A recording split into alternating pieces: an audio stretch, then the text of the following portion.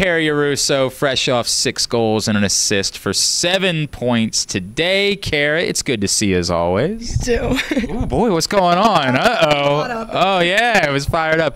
Kara, we're going to talk about the goals, but I always love talking to you early in the game. They barely had possession, but one of the first times down, you came away forcing a turnover and getting that ground ball.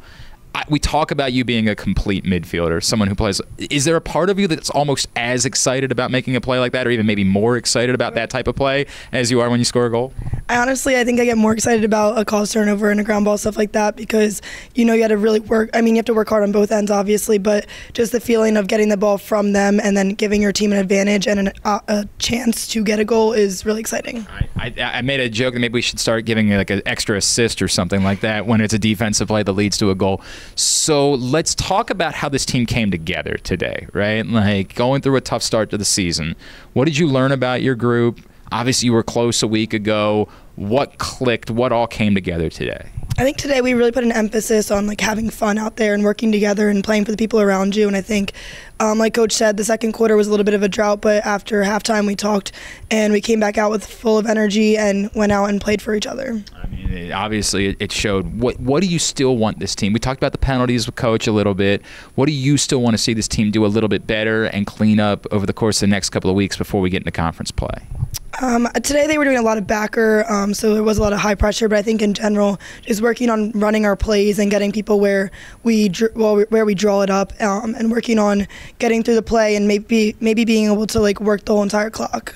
All right, so we talked about a couple of the moments late in the game, right? And Lizzie Cohen scoring there and everybody losing their minds.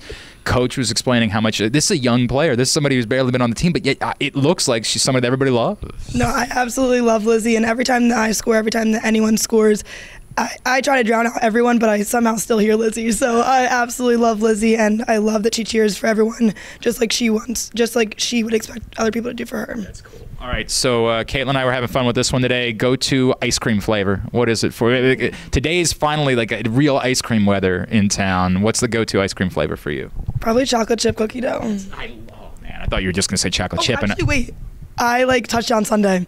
What is Touchdown Sundae? Tell me more. It's it has hot fudge, but dried hot fudge, obviously, because it's in the box. Oh, got it. And then it has little chocolate chips in it, but it's it's mostly vanilla, and then it has those swirled in it. Okay, I'm listening. All right, I'm listening. I'm willing to explore it further. Turkey Hill, maybe. Okay. All right. Enjoy. It's a beautiful day. Enjoy it. It was a lot of fun watching you guys today. Kara, always appreciate you. Thank you. It's Kara Yarusso, 6 goals, 7 points today, and a big Mustangs win.